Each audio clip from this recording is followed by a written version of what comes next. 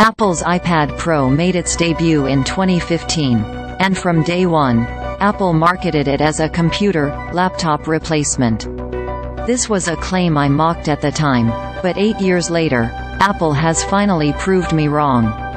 I spent the past 8 days using the 12.9-inch iPad Pro as my work machine, writing articles like this one, taking notes during conference calls, snapping and editing photos in Adobe Lightroom, and producing videos for my YouTube channel, and things went very smoothly.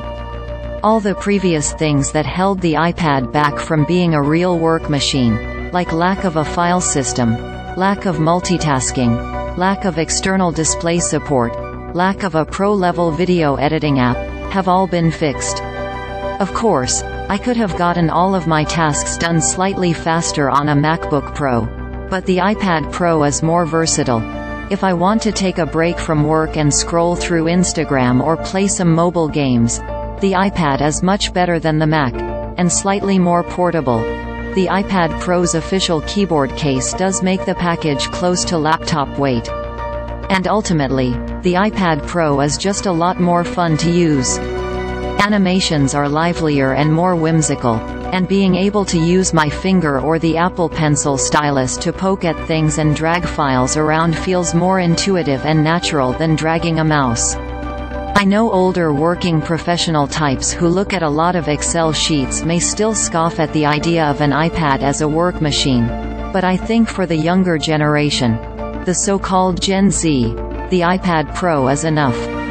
It is their idea of a do-it-all computer.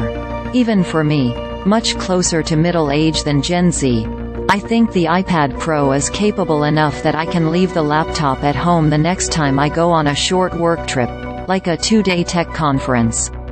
I did my experiment with the most current iPad, the late 2022 model running on Apple's M2 Silicon. I used the larger 12.9-inch model, paired with Apple's official Magic Keyboard. The first thing I want to say is the Magic Keyboard may be expensive, but it is an excellent performer. I actually prefer typing on this keyboard than many standalone keyboards I have used over the years.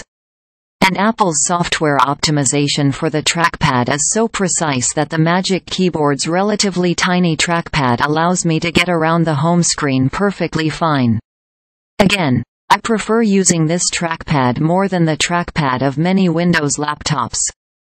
Real multitasking on the iPad allows me to use it as a writing machine. iPad OS has also become quite good at multitasking in recent years. I can open 2 apps at once in split-screen mode, or I can activate Stage Manager to open more apps in smaller resizable windows. The iPad Pro's 12.9-inch screen is still a bit cramped. The iPad Pro also now supports external displays, so I can plug the iPad into another screen, or a pair of AR glasses, and I can get a second home screen for the iPad software, on which I can sprawl more apps.